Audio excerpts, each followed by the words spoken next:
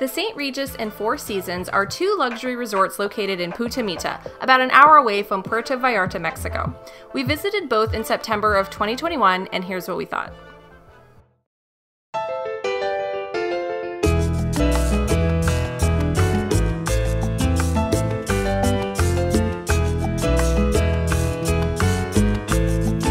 St. Regis Punta Mita sits on 22 acres of oceanfront property and offered us awesome views of the Pacific as soon as we walked through the lobby.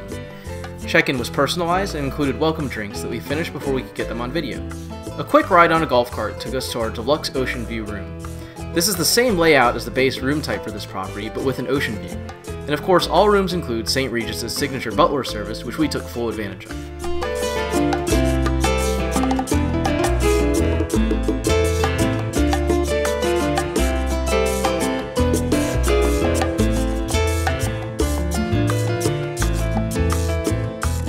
The unique highlight of our room was the bathroom. Inside is a standard double vanity with spa-grade amenities and a wet area with an open rain shower and soaking tub with real candles to set the mood. But from there we could step out into a private outdoor shower, which was the only place I bathed during our trip.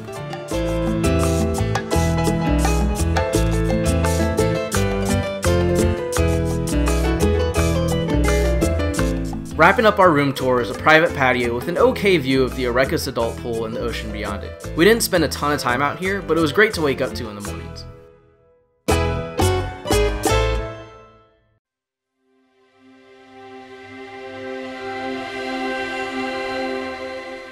The entrance to the Remedy Spa felt like we were entering an enchanted garden, and the staff welcomed us with our choice of infused water.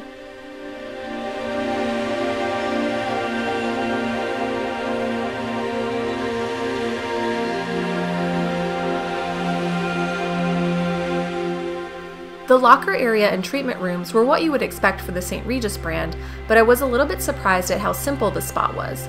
Still, the staff and services were absolutely excellent. We enjoyed a green loofah scrub and the diamond facial.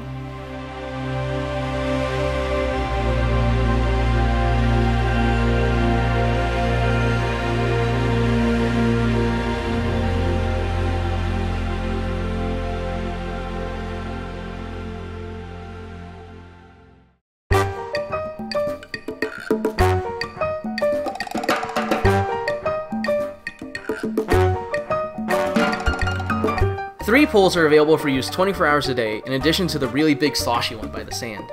The Regis adult pool near our room had to close for hurricane repairs for most of our stay, but we made ample use of the Las Marietas pool and its infinity-style views.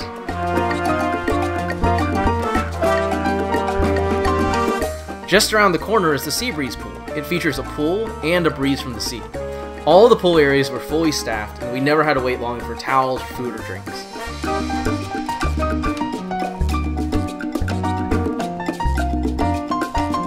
Continuing on the food and beverage theme, there was plenty on the menu at the pools and beach areas. Our room butlers were also available to provide service as needed outside of the staffed pool hours. 4 restaurants are also on property, starting with the Seabreeze restaurant, which is the main breakfast spot with both a buffet and a la carte options.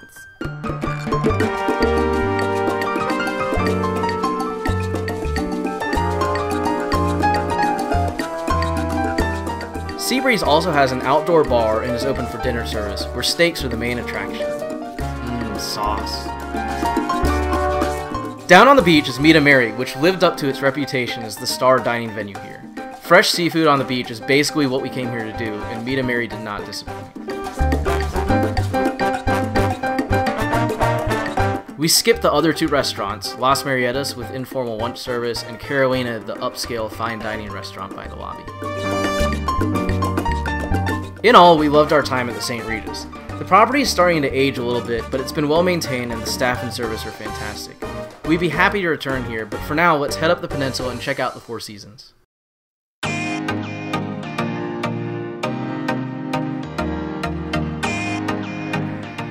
Just north up the coast is the Four Seasons Punta Mita. The larger lobby here has a more traditional front desk for check-in and a similar great view of the ocean. We hopped on a brief golf cart tour across this notably larger property to our room in oceanfront Casita. The rooms here are very nice and certainly up to Four Seasons standards. All rooms also come with 24-hour butler service, and unlike the St. Regis, the Four Seasons had not removed minibars from their rooms due to the pandemic. The bathroom was simple but elegant, with the usual amenities you would expect.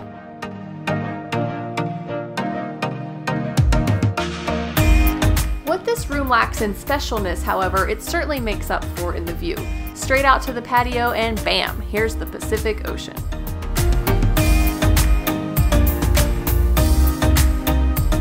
We got a lot of use out of this outdoor patio, enjoying in-room breakfast and evening drinks. We headed to the Apuana Spa the next morning. The Four Seasons Spa is noticeably larger and feels more complete than the St. Regis Spa. The tea room was spacious with a variety of relaxing seating, and men's and women's areas were luxuriously appointed with hot tubs, contrast showers, and, though currently closed due to COVID, saunas and steam rooms. Hey, wait a minute. The men's locker room was definitely not this fancy with the sauna and the waterfalls and stuff. I mean, it was still nice, but Sorry. like that.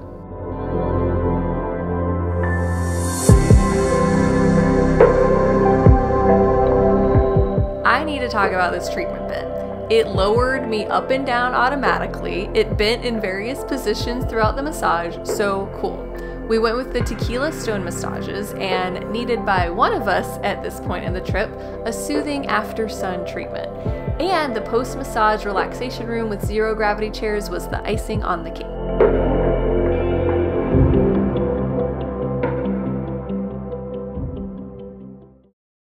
We got up super early to try out the Yoga at the Rock class. The instructor was great, leading us through simple asanas and much needed stretching, and you could not ask for a better view. The larger size of the Four Seasons property provides far more beach space, and the beaches here were much nicer and less rocky to wade and swim from. As expected, full food, drink, and towel service materialized anywhere you could want or need it, and there were plenty of nooks and crannies to hang out in, literally.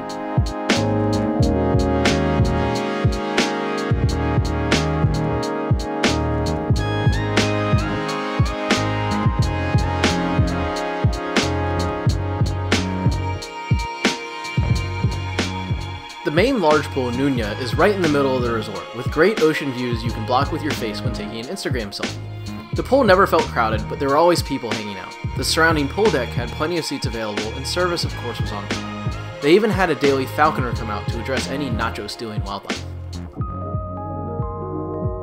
But who needs views when there's a lazy river? Further back in the property is the Oasis. This was a blast and my personal favorite part of the whole trip. Plenty of floaty tubes for everybody to use, spots of sun and shade depending on what you need. Pro tip, grab a drink at the bar and you'll finish right at the 1 lap mark.